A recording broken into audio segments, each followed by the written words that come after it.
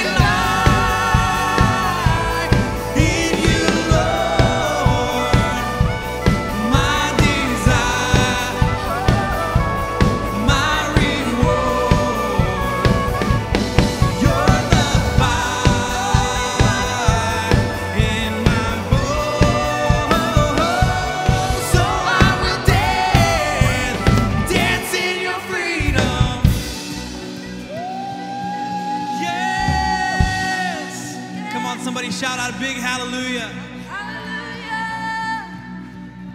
Hallelujah. Oh, we worship you, God. Thank you, Jesus. We love you and we worship you, God. Oh, we enter into a place of worship, God. I lay it at the altar, God. Oh, yes. And I see the cloud. And I step in.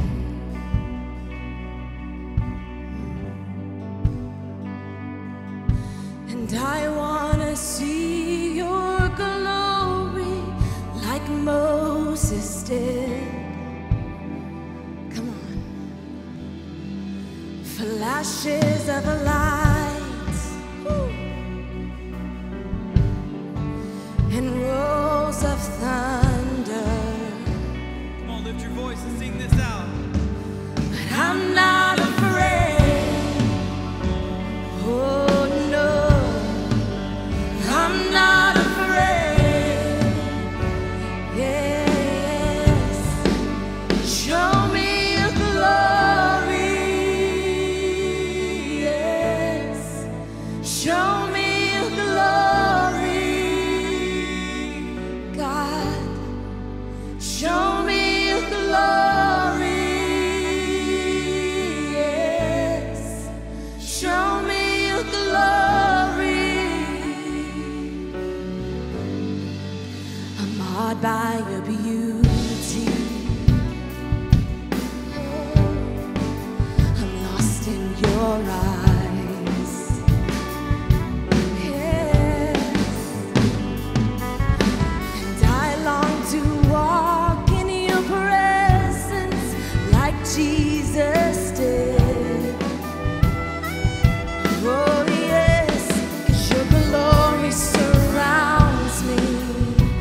Oh yes, and I'm overwhelmed. Woo. Yes, but I'm not afraid. Oh, we're not afraid. Yes, I'm not afraid. Oh no, show me your glory. Yes, show me your glory. Oh my God, show me your glory. Yes, show me your glory. Yes, and I long to look on the face of the one that I love. Long to stay in your presence is where I belong. Long to look on the face of the one that I love. Long to stay in your presence is where I belong.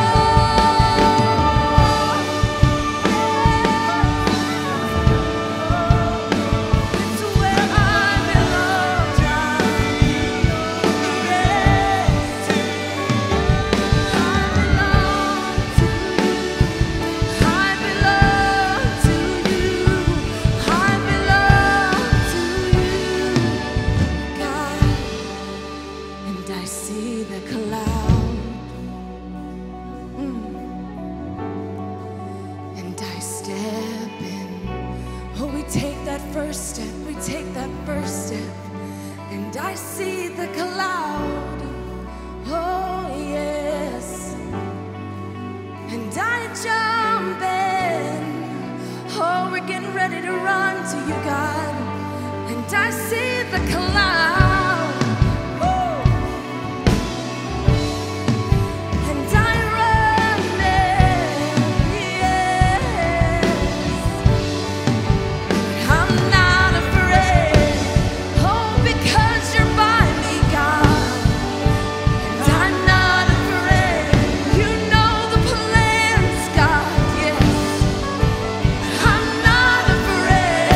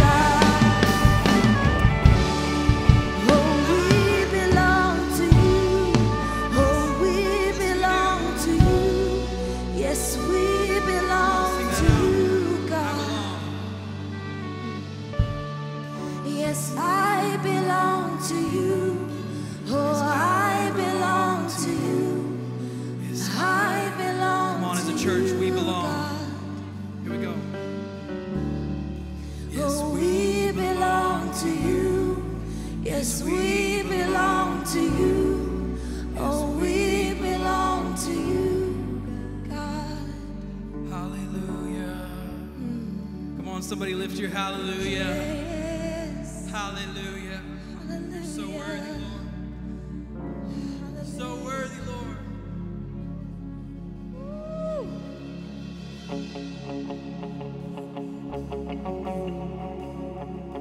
Yes. Yes. I raise a hallelujah in the presence of my enemy. Come on. I raise a hallelujah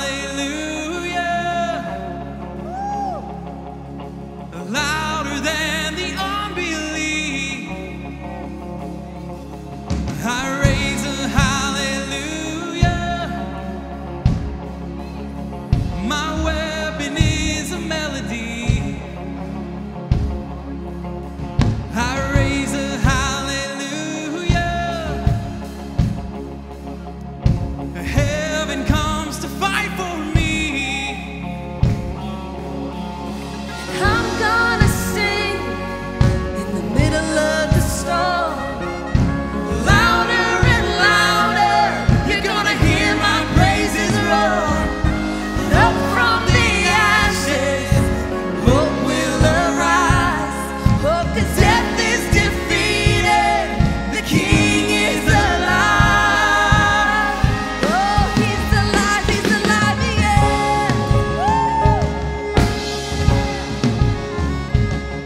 I raise a hallelujah with everything inside of me. I raise a hallelujah.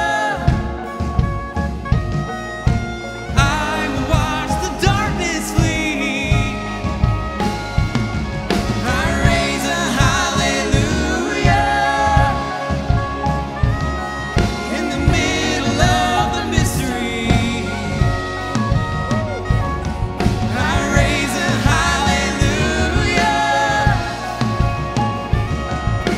Fear, you lost your hold on me. And I'm gonna sing in the middle of the storm. Louder and louder, you're gonna hear my praises roar. Up from the ashes, hope will arise. Oh, 'cause death is defeated, the King is alive. Oh, he's alive, yeah. Sing a little louder. Sing a little louder. Sing a little louder. Sing a little louder. Sing a little louder. Oh, sing a little louder. Sing a little louder. Come on, sing a little louder. Sing a little louder. In the presence of my enemy. Sing a little louder. Oh, louder than the unbelief. Sing a little louder. My weapon is a melody. Sing a little louder. Oh, heaven comes to fight for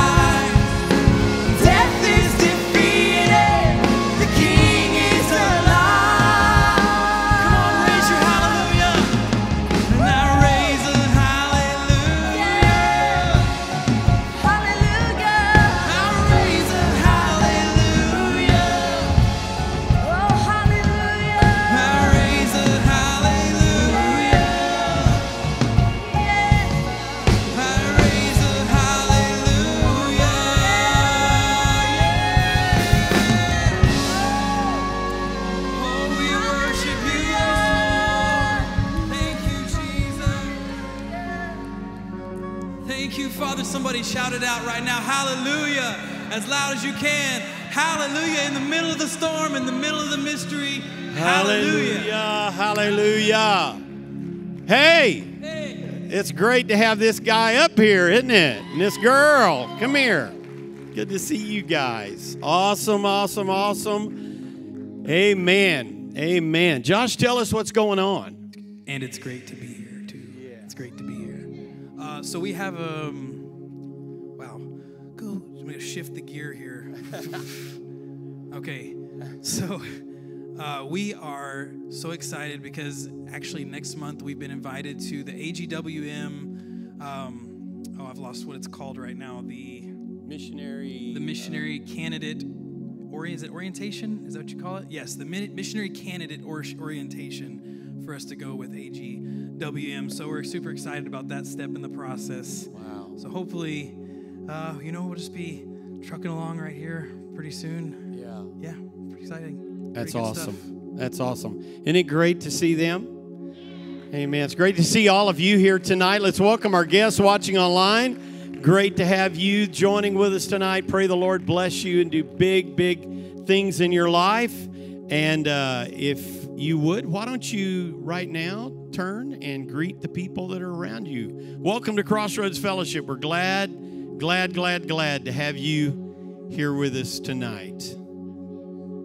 Amen. Amen. Amen. I'm going to ask our ushers just to wait till the end. Wait till the end. Well, this is a great evening. It's good to see Josh and Alicia. And good to see all of you. You know, Crossroads, no mystery. Everybody here knows we love missions. We give to missions. We have a lot of things to do with missions. And we're blessed this evening to have it's kind of, you're going to have to explain to everybody kind of what a area director is. But Bryan and Renee Webb serve as the Pacific with the Assemblies of God, AGWM. They're the area directors for the Pacific. All those islands, all those different locations. He's the overseer, the superintendent over all those missionaries that are on those islands and all those different places. Am I explaining it okay? And so if the Lord called you to go to Tahiti, you'd have to probably talk to Bryan. Yeah, y'all are feeling it right now. Oh, come on now. But I invited Bryan. Bryan is actually over the area where Josh and Alicia are trying to get this appointment completed with the Assemblies of God. And we may ask him to share a little bit more about that. But I'm excited to have them with us tonight. They have their oldest with them. You're the oldest? You're not the oldest. Wow. You got older kids than this? Drew's not your oldest? No? And you got Eli. Well, how old do they go? 27. Wow. All right. And another boy. Yeah, another boy. All right. Well, we're excited to have these guys. And Bryan has, well, maybe I should just let him tell some of these stories that he's got. This guy has been in some of the craziest places and the most challenging places with as a missionary. And I asked him if he would come share tonight what God's doing there in the Pacific and in the islands. Would you come tonight? Give Bryan Webb a really, really big hand. Amen. Bless you. Good evening. How are y'all? We are Bryan and Renee Webb. God's blessed us with 4 amazing kids. We've served as missionaries for the last 23 years. If you know us at all, you know us as missionaries to Vanuatu. But a while back, Renee and I were asked to serve as area directors for Pacific Oceania. So allow me to introduce you to Pacific Oceania, the world's largest mission field. Pacific Oceania encompasses 1/3 of the Earth's surface, 23 nations, 40 million people, spread out over 30,000 islands, speaking more than 1,000 languages. It is by far the most diverse, complex, and isolated mission field on earth. Pacific Oceania hosts every ism in the religious spectrum: animism, nominalism, secularism, atheism, Hinduism, Mormonism, Judaism, Buddhism are all found in Pacific Oceania. Our ministry contexts vary from modern cities to tiny jungle villages where the children of cannibals still fearfully worship ancestral spirits. Nearly half of Pacific Oceania's population is under the age of 24. Loss of traditional roles, severely limited futures have led to epidemic levels of depression and teen suicide. In Chuuk, one of our nations, 1 out of every 40 young men will choose to end their own life before the age of 25. Why does such a massive field have only 15 missionaries? In 2 words, it's hard. Missions, any kind of missions, is hard. Missions that invade Satan's domain, seeks to establish the church where it's never been, that's a special kind of hard. It's hard to get visas, hard to learn the language, hard to understand the culture, hard to find the basic necessities of life. It's hard to live there, hard to communicate, hard to be separated from family, hard to do without those little things like Reese's peanut butter cups. Trust me, it's hard. Hard to be far from home on the holidays, hard to see your kids grow up not knowing their own family or culture, hard to live surrounded by poverty, hard to come face to face with the worst kinds of injustice. Could go on for pages. It's hard. I think if we were to sum up why 1/3 of the world lives without the knowledge of Jesus Christ, in one simple sentence it would be, it's hard. It's dirty. It stinks. Bed bugs are a nightmare. Sleeping on the ground is, well, hard. Climbing mountains, slogging through swamps, cutting your way through the jungle, off-roading through knee-deep mud, crossing rivers without bridges, braving big seas in small boats, it's hard. Pouring your heart into planting a church in a village only to have the church and the village burned to the ground, it's hard. Continuing to advance at the risk of arrest, deportation, imprisonment, beatings, martyrdom, it's hard. Living where there are no stores, no doctors, no schools, no toilets, no internet, no roads, no churches, no comforts, it's hard. Living where there are 4-inch cockroaches, 8-inch centipedes, muggers in the alley, roadblocks at the intersection, it's hard. Living where demons prowl, darkness dominates, fear festers, and hope fails, it's hard. As a church, we seem to be united around the idea that things must change. The unreached must be reached. Someone ought to go. Someone should tell those people about Jesus. Someone should plant the church where there is none. Someone should push back at the darkness. Someone should right the injustice. Someone should pay the price. Someone should go to the hard places.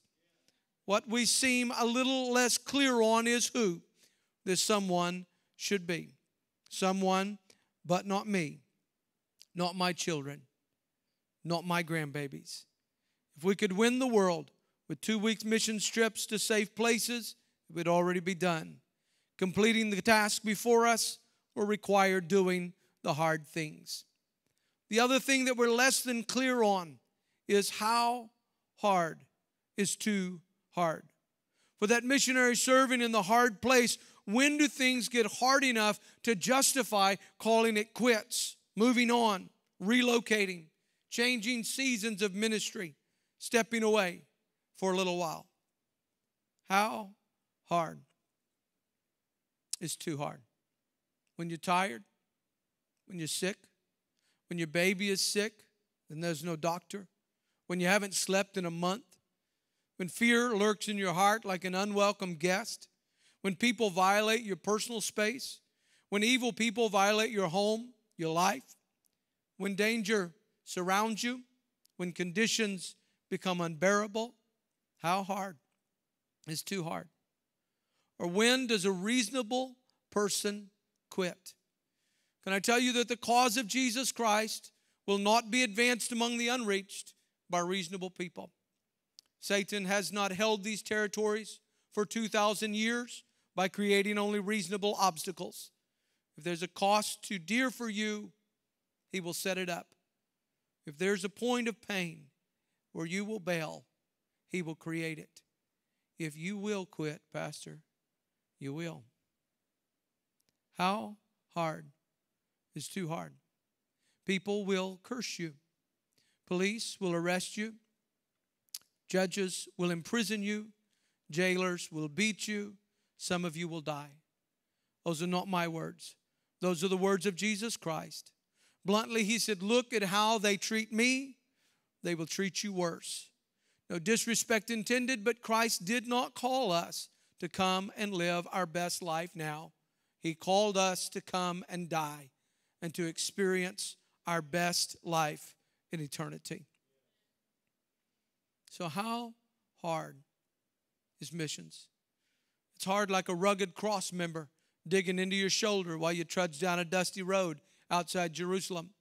Hard like a back crisscrossed with jagged tears from a whip. Hard like having your beard ripped out. Hard like being spit on by those you're dying to serve.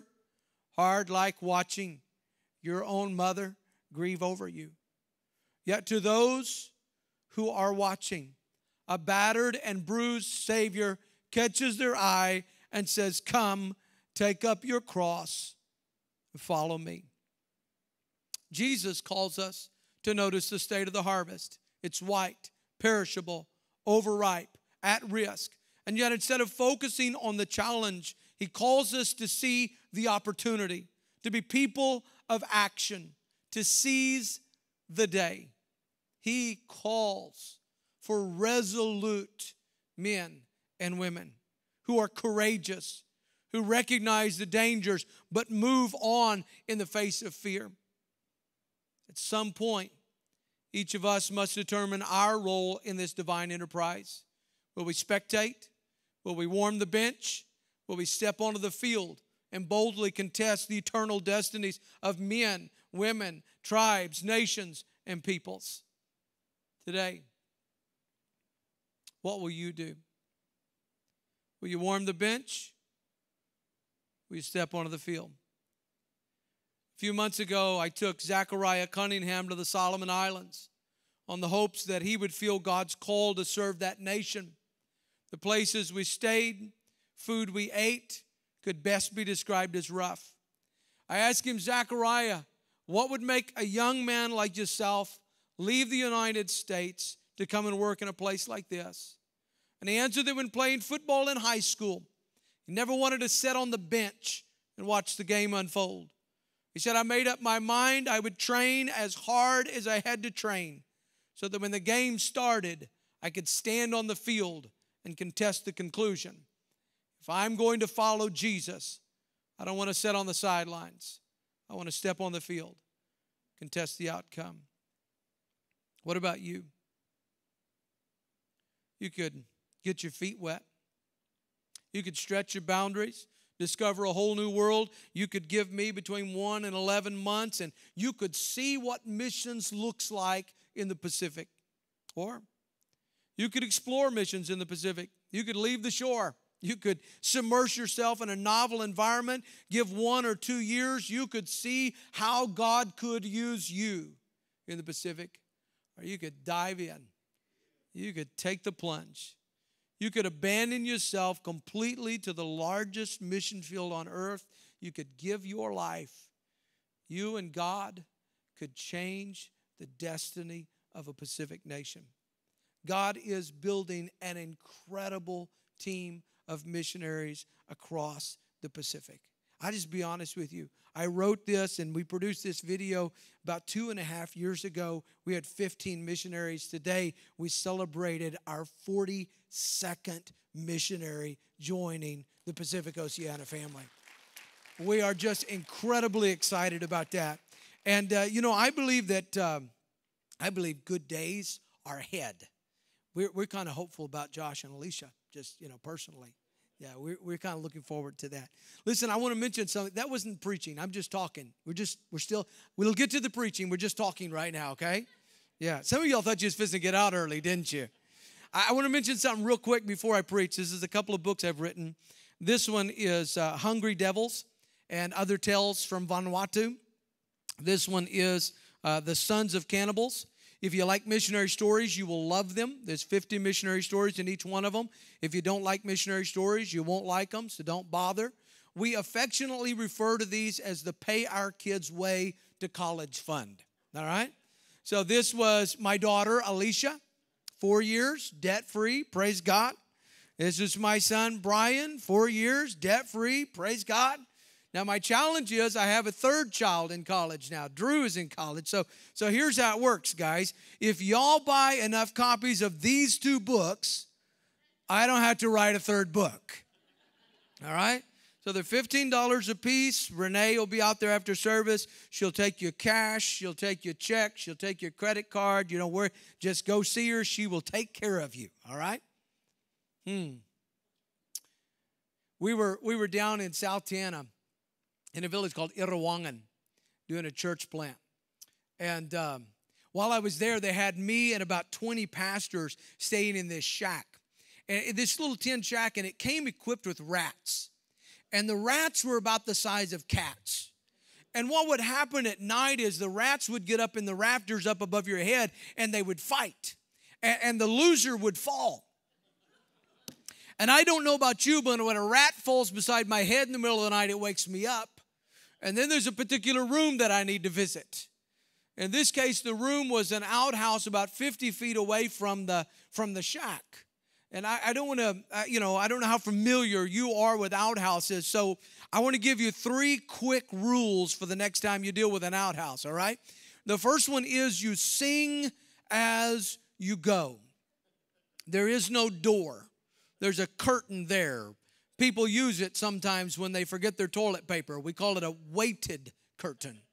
So you can't go knock on the door. You sing a song, and if somebody joins you on the chorus, you just turn around and go back to the house. Sing as you go. Secondly, you exercise light discipline. I understand Americans love light. We like lots of it. Trust me on this one. Your flashlight is to be used to get you to the outhouse, not for inside the outhouse. There are thousands of 4-inch cockroaches that live down there in that pit. If your light hits the pit, they will swarm up out of the abyss. It is extremely difficult to sit on that seat and relax enough to take care of things. You keep getting these sensations after you've seen those. So you don't shine your light in the outhouse. Yeah.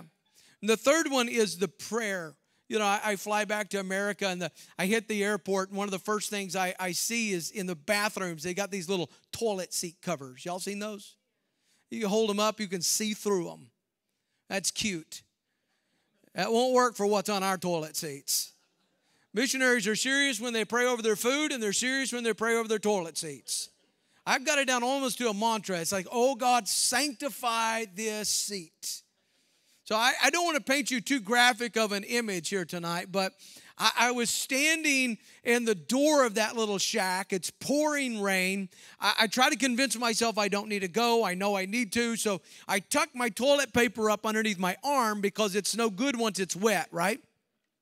I do the dash through the rain. I'm singing my song. Nobody joins me. I get to the curtain. I turn off my flashlight. I got my flashlight between my mouth, my toilet paper tucked underneath my arm. I'm backing past the curtain and pulling down my trousers. I mean, you can't like go in, turn around, pull that. No, there's not space for that. You just kind of, it's one smooth motion past the curtain, and you're sitting down at the same time. And I'm mumbling my prayer over my flashlight, and I sit down there, and I feel something.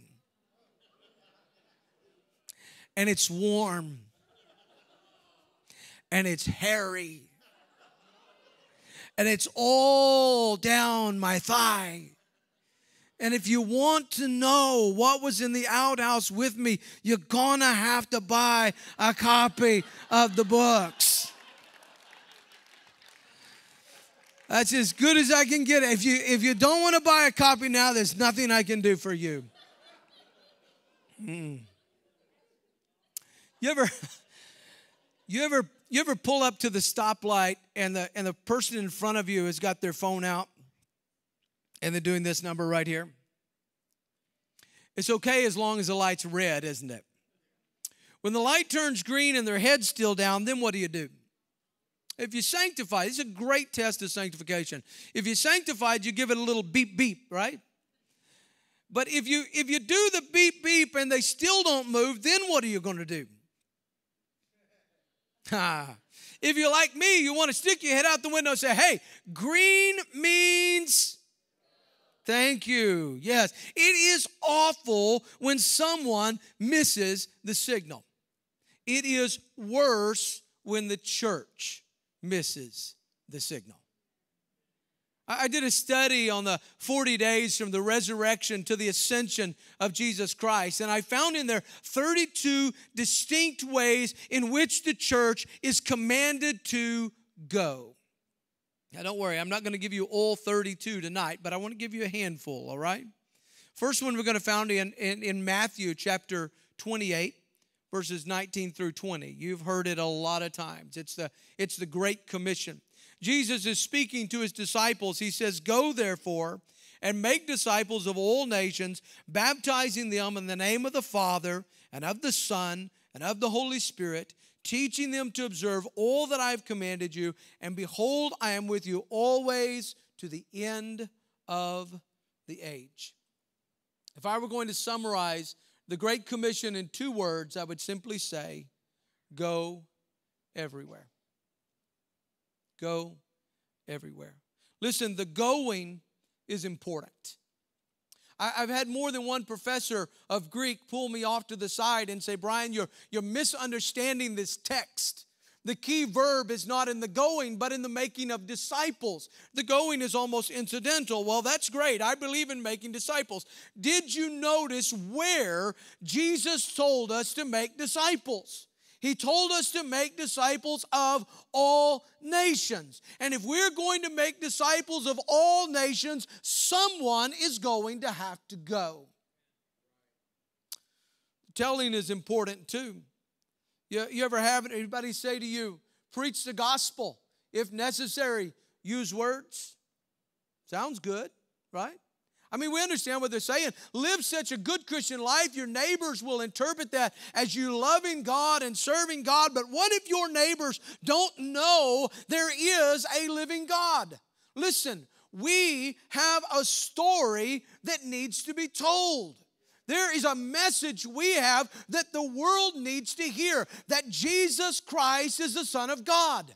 That he was born of a virgin, that he lived a sinless life, that he died in my place, that he rose again on the 3rd day, that he ascended to the right hand of the Father, that right now he is praying for you, and soon, very soon, he's returning as the King of Kings and the Lord of Lords. This world needs to hear this message. So the going matters. The telling matters. Can I tell you, everywhere matters? Renee and I had the opportunity to go to Kosherai. Y'all know where that is? I didn't either. First, you got to get to Honolulu. Then you leave Honolulu and you go to Madrigal. You fly from Madrigal to a little island called Kwajalein. When you leave Kwajalein, then you get to land in Kosherai. It's a little postage stamp of an island. You can drive all the way around the thing in less than an hour. I believe there are something like 6,000 Kosheraians in the world. It's such an isolated place. You can't understand, how did the first Kosheraians ever get there in the first place? But you know, Renee and I went there and we worshiped with those folks. And you know, the same Holy Spirit that was moving in our service here tonight was moving in their service there. Why? Because to God, everywhere matters. Let me give you another one. Matthew chapter 28, verse 7. The angels have gone down to the cemetery to anoint Jesus. The angels, the women have gone down to the cemetery to anoint Jesus' body for burial. And when they get there, they're met by an angel who said, why are you looking for the living among the dead? He's not here. He's risen. And then verse number 7, the angel tells them, then go quickly and tell his disciples. There is an urgency in our going. It's due to the perishable nature of the harvest. We have but a short window of opportunity. Have you ever gone to pour milk out over your cereal in the morning, and instead of it be this nice smooth arc, it comes out clump, clump, clump? And you, oh, that's a bad smell. And then you look, and the problem is right there, clearly written in black ink. It says, use by, and the date was 2 weeks ago. Huh? Now listen, you can examine yourself carefully, but I'll assure you there's no place written on you an expiration date. Yet the Word of God tells us it is appointed unto man once to die, and after death the judgment. You need to understand that every person you're going to interact with this week, whether in the workplace or at school, in your neighborhood, is an eternal person. They will spend eternity with God in heaven, or they will spend eternity separated from God in hell. And you and I, we've got this brief window of opportunity in which we can attempt to influence their eternal destiny. And I will tell you that with each person you meet this week, there will be a day that is the last day that anyone ever gets to tell them about Jesus. Understand me. We do not have casual conversations. Every conversation we have has eternal weight. I urge you to bear that in mind as you're interacting with people this week. But I urge you to bear it in mind that there's still some 2 billion people in our world today that have yet to hear the name of Jesus, that has no one who speaks their language that knows this story. They too are eternal. They too can be saved, but someone's got to get there. Can I give you another one? Y'all still with me? All right. John chapter 20. Verse 23, Jesus told his disciples, if you forgive the sins of any, they are forgiven them. If you withhold forgiveness from any, it is withheld. I would say simply go forgiving. I grew up in church. And when I say I grew up in church, we had church on Sunday morning and Sunday night. Tuesday night was Royal Rangers and Missionettes. Wednesday night was service. Thursday night was visitation. Evangelistic service was Saturday night. And if we wanted to be spiritual, we added 2 nights to that and called it revival. I mean, we went to church, folks. But I never heard anybody preach from this verse.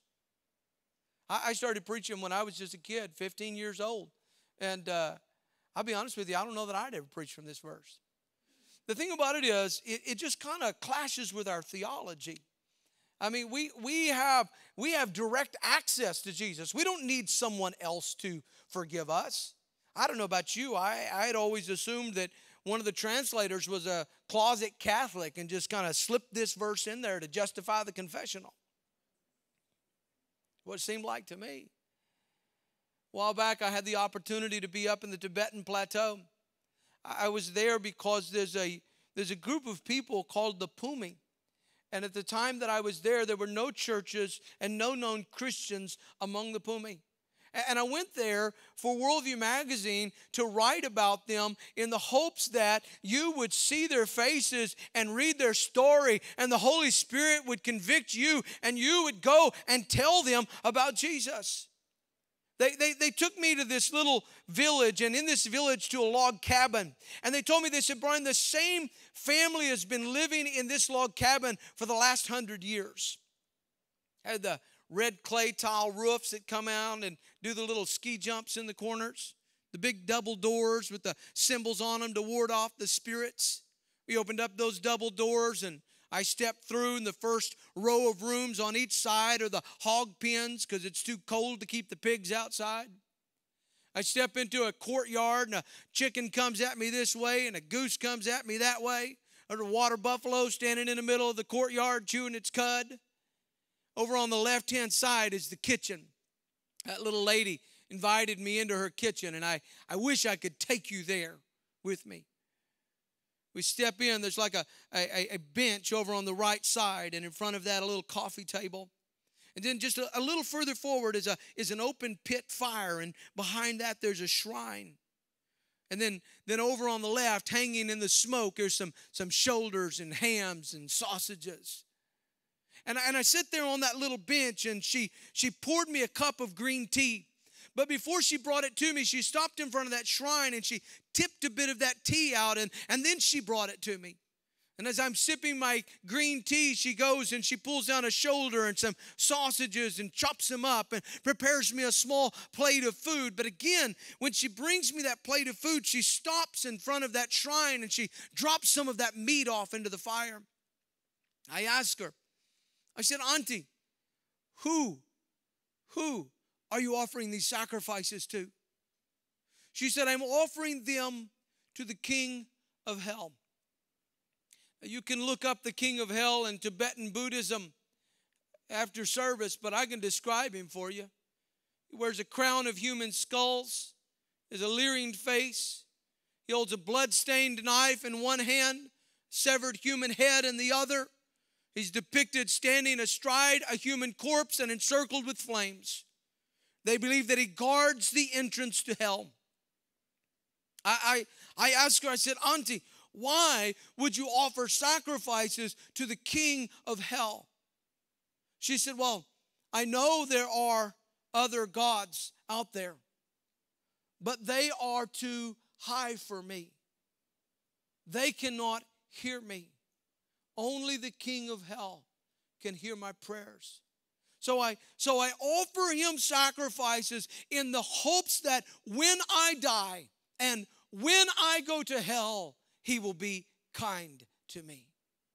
I cannot imagine a more bleak perspective of eternity.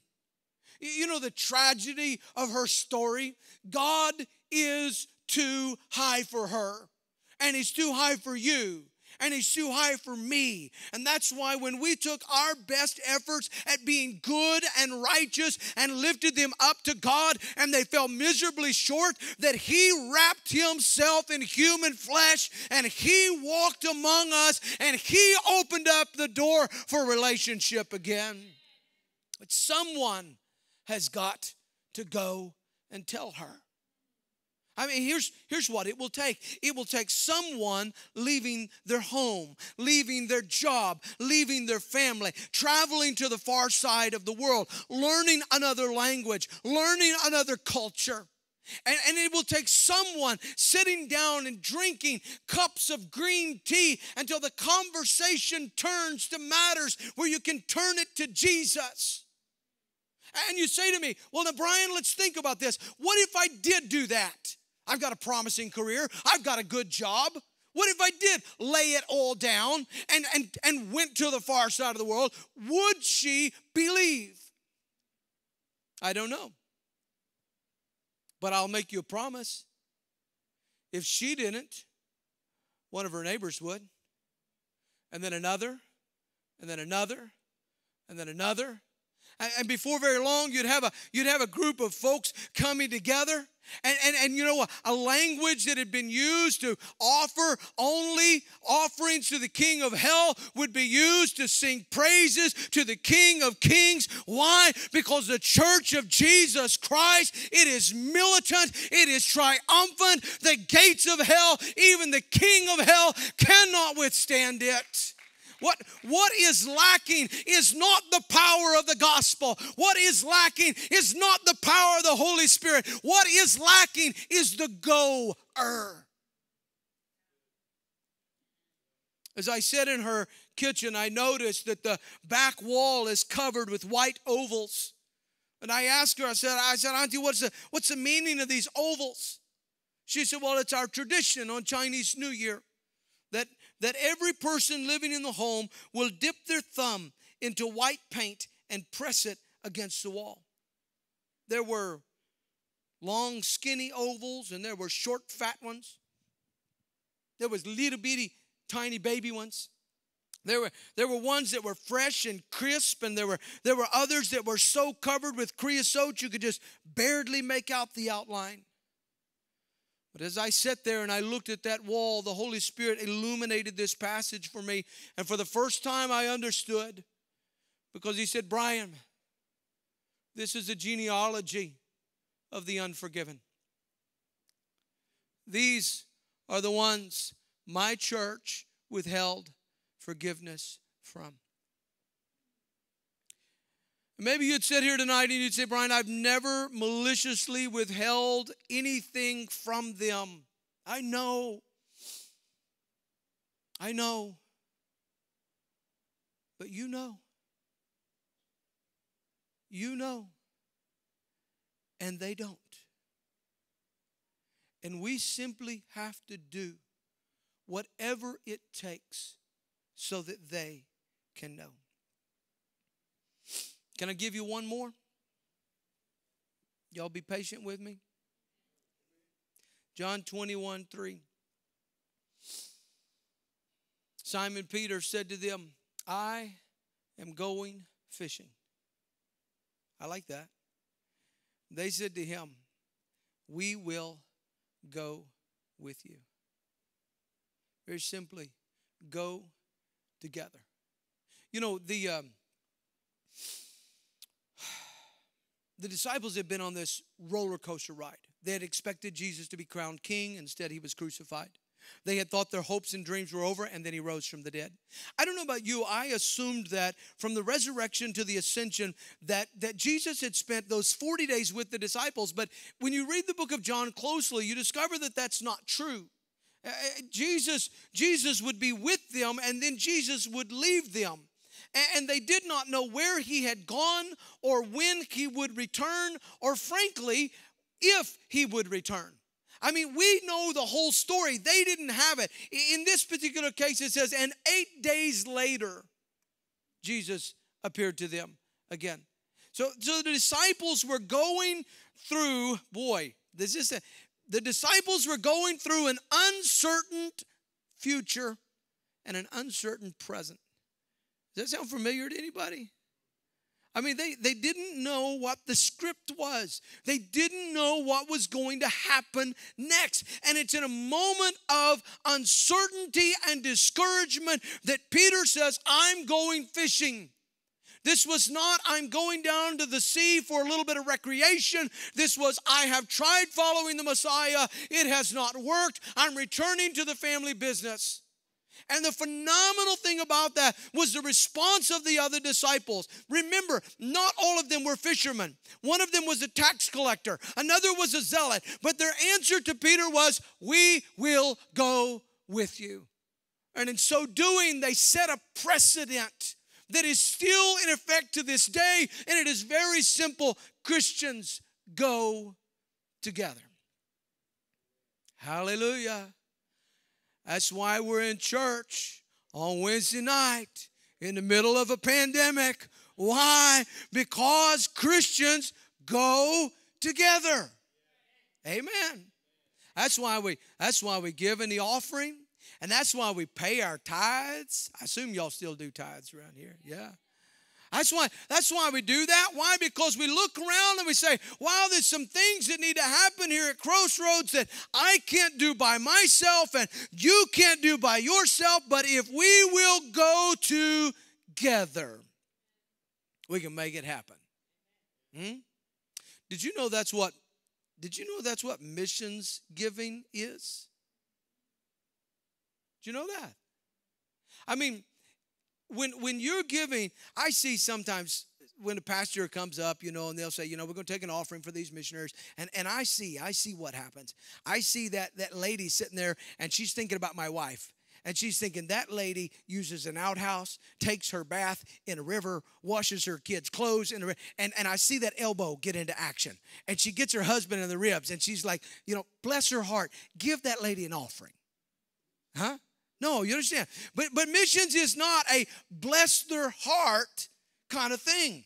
That's not what that is. You see, when you are giving, what you are doing is you're choosing the amount of time that you want to go with me. Yeah. You're looking at that and you're saying, well, I make $10 an hour. I think tonight I'll give him 1 hour. Well, I can tell y'all are not as excited about this as I am. Hallelujah. You know, one of the countries I'm responsible for is the Solomon Islands. And if you know anything about World War II history, the Japanese were rolling through the Pacific, and no one could stop them until the U.S. Navy landed the 1st Marine Division on a little island called Guadalcanal.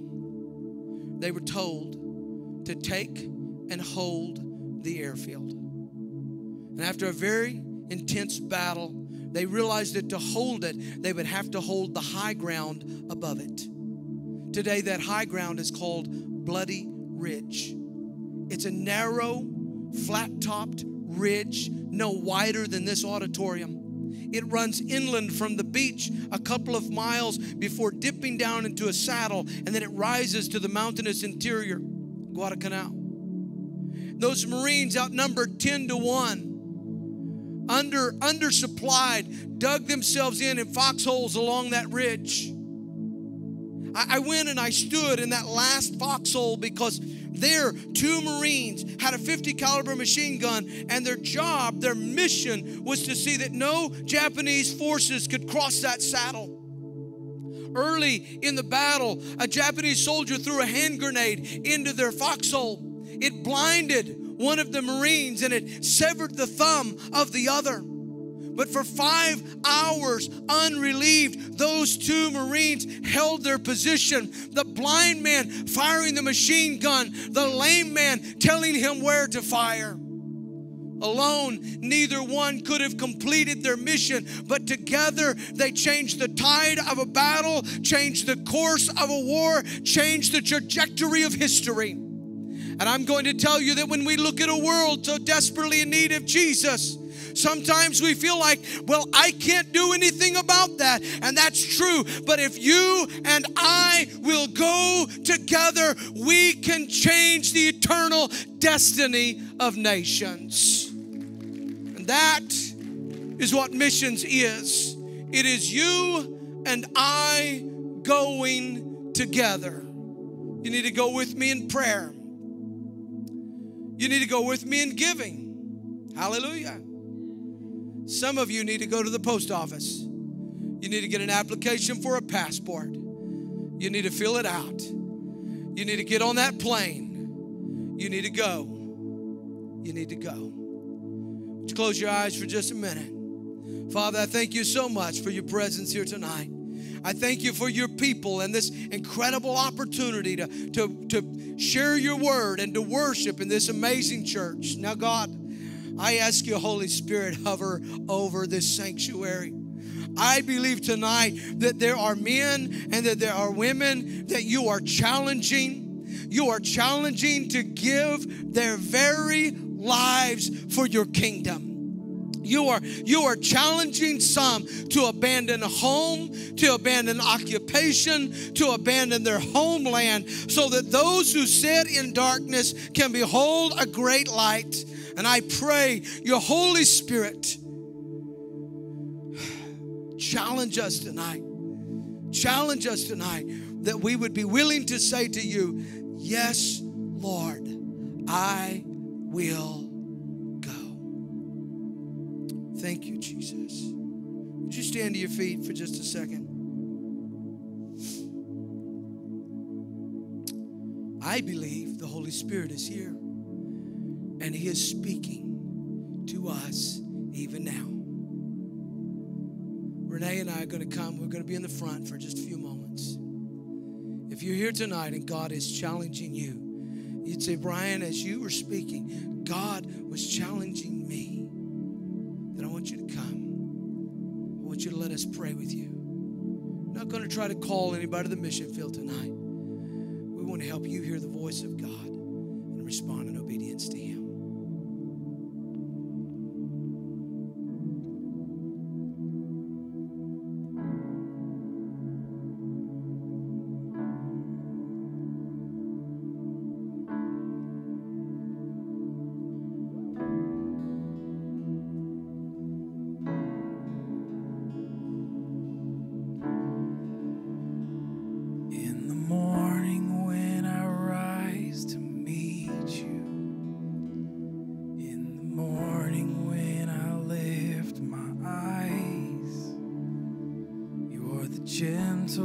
light that falls all around me. You're the first thought on my mind. Let our voices rise, all creation cries, singing out an endless hallelujah. From this moment on, join in heaven's song, singing out an endless hallelujah.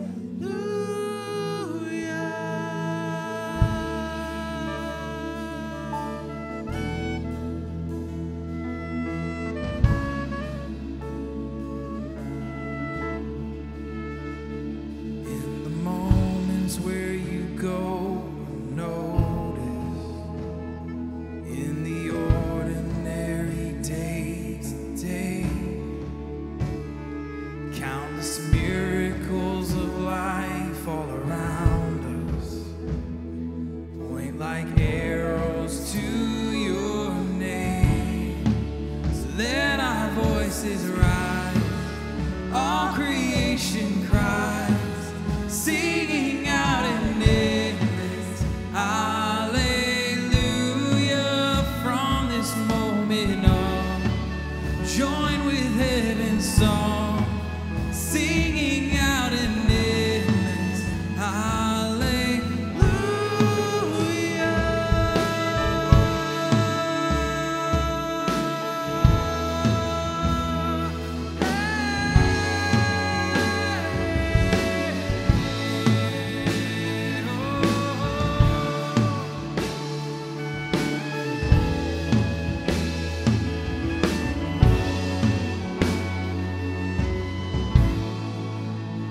only a moment to live this life, like shooting stars burning up at night, until heaven's open and we arrive in your presence, Lord, in your presence, Lord. Only a moment to live this life, like shooting stars burning up the night, till heaven's open and we arrive in your presence, Lord,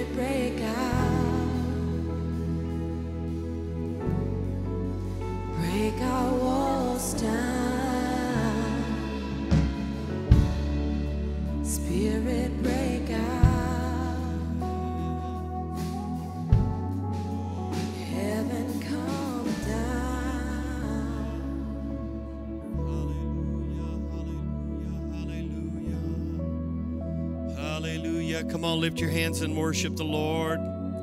Hallelujah. Come on, honor the Lord tonight. Just worship Him. Hallelujah. Hallelujah.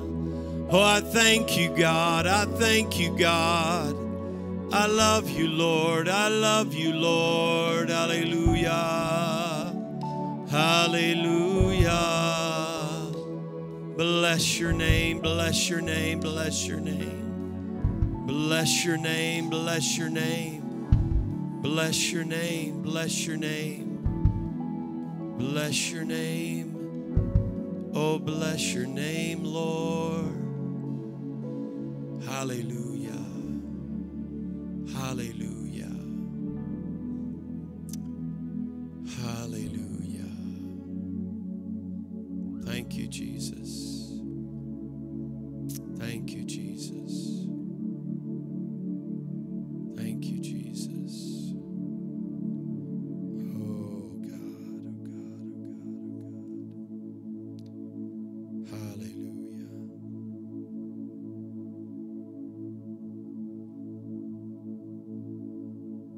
Isn't it wonderful that we get to know Jesus? I love hearing the heart of a missionary. I love hearing the call. And we're all called to be a missionary also. The mission may be just here, but it's also called to go and be a part. One of these days, we're going to get these trips going again. And I look forward to going to some of these places. But I have to tell you that because we have gone, I don't have regrets that we never went. But that would be a terrible place to be, is to get at the end of your life and go, I had all those opportunities and I never even tried. So I challenge you to be faithful. Anita, you're my hero, girl. Anita's headed to Thailand. I'm excited. Missionary associate. Very excited. One of my early morning prayer partners. She's a real deal. She's a real deal. Josh, come here a minute. Kind of bring everybody up to speed where you are. Tell a little bit more. What you do know. Can you share anything about the journey of a field that you're looking at? I can tell you where we're trying to go. That'd be great. Yeah. Okay. So you guys all you can be seated, right? They can be seated. Oh, yeah. Yeah, you may be seated.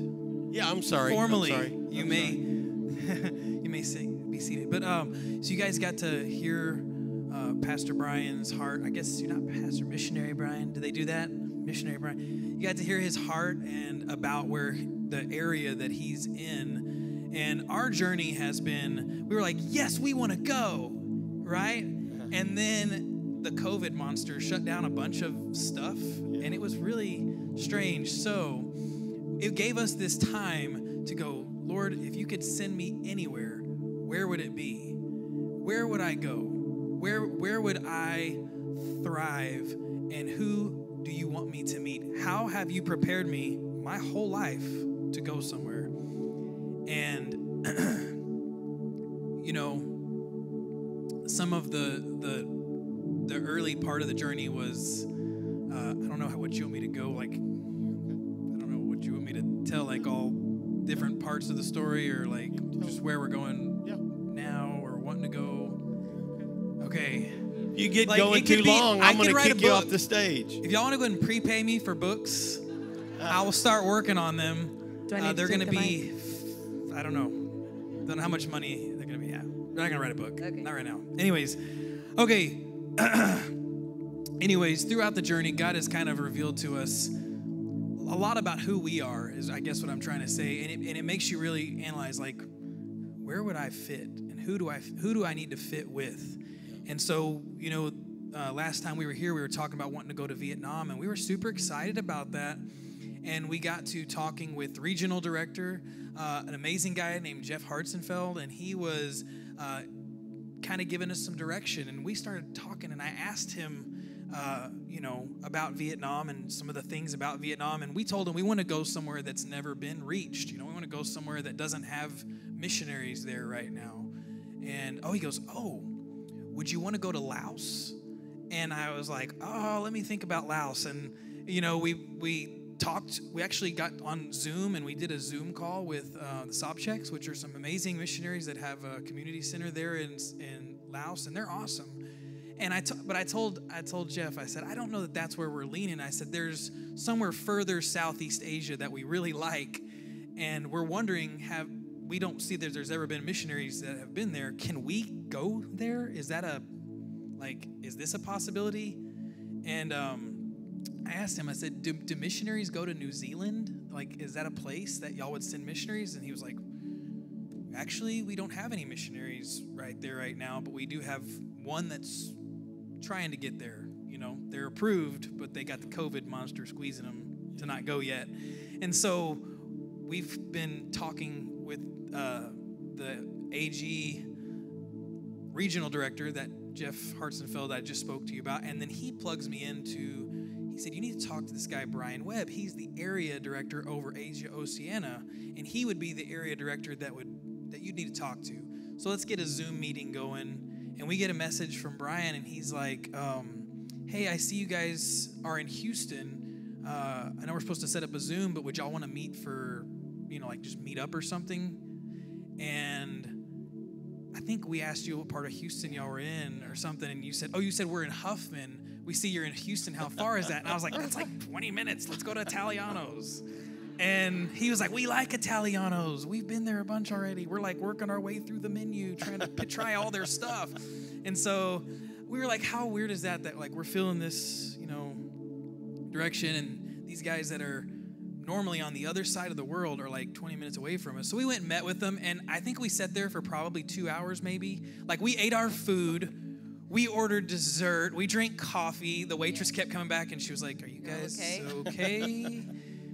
And we were like, yeah, we're good. We're just having a good time. And then we went back again, and then they've been to our house. And so we've really gotten to know them and have a good time with them. But there's this culture in New Zealand that was there before the Anglos, the Maori people. They were there before the Anglos. And that's the native culture. That's the indigenous church that needs to be revived. And now there's tons of people that look like me, Anglo, and they talk a bit different. I think they put a question mark at the end of every sentence, and they say stuff like, "G'day, mate."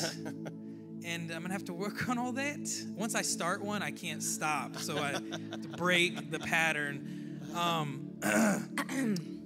Oh, sorry, babe. Go ahead. But Okay, I was just breaking the pattern. yeah.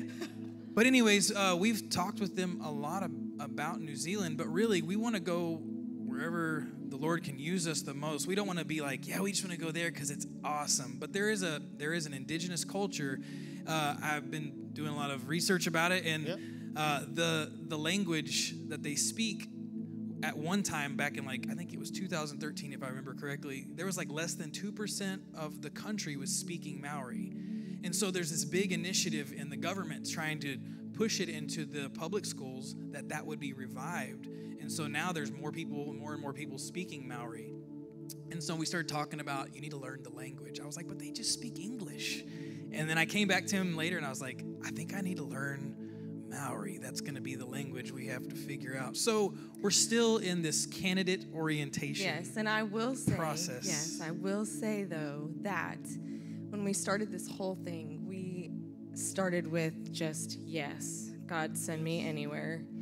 And so I believe that the doors and the borders will be open eventually, but if not, we have also said, God, send us where the borders are open. So It's good. Yeah, there's a lot of never reached people. yeah. And that's the thing. There's people that have never been reached, and that's why. Because it's hard, right? It's hard. So you got to be willing to go find out what that hairy thing is in the outhouse. totally getting Are that. you willing to do that? I mean, you know. So go get your passport. That's awesome. Proud of you. That's great. So, closing out the service tonight, I want to do something. I'm going to ask Drew to come over here. Drew, would you come right down here? Come right down here. And you can feel free to buy the book and find out what the hairy thing is. But an MK, a missionary kid, is a beautiful thing. And that they're willing to go with Dad and Mom and be with them. And he's grown up on the mission field. And so would you guys bring a couple of buckets? Bring a couple of buckets. His brother's here, Eli, and Eli's back in the youth. And so what I would like to do tonight is I'm going to put a couple of buckets down here. And one is for Drew. No, right here. Let's put them right here in the middle. There you go. There you go. Right there in the middle. And so we're gonna receive an offering, and I want you to give tonight. And if you'll just bring it and put it in the buckets, and then my brother right here is going to count whichever one's the most, and he's going to give his brother probably the last. No, I don't know, but it's just money for them, just some spending money for them. We've already got these guys an offering. We're going to give them a check. We're going to give them a good honorarium for being here tonight. But wouldn't it be great to get this college student, this Bible student, he's going to Bible school right now, and you could just put some money in his pocket. You could put some gas money in his pocket, some cool clothes money in his pocket, whatever it is you want to go buy. It's for you, okay? And so why don't we pray, and then I'll give you an opportunity to do that, and then we'll close the service out. I want to thank Bryan for being here. Can we give Bryan and Renee a big hand? And Drew, thank you so much for being here also. And so when you come down, just shake the missionary guy's hand right there, all right? And thank you so much. And let's pray. Father, thank you for our church. Thank you for Crossroads. Thank you for Josh and Alicia for their love, their passion for you. And God, continue to open the doors. Continue to reveal the field. Continue to reveal the country. Work out all the details and all the support and all the areas and all the things that have to be done, God. And just help in Jesus' name. And Lord, let Drew and Eli get a good offering. In Jesus' name, amen. All right. Would you come? Come.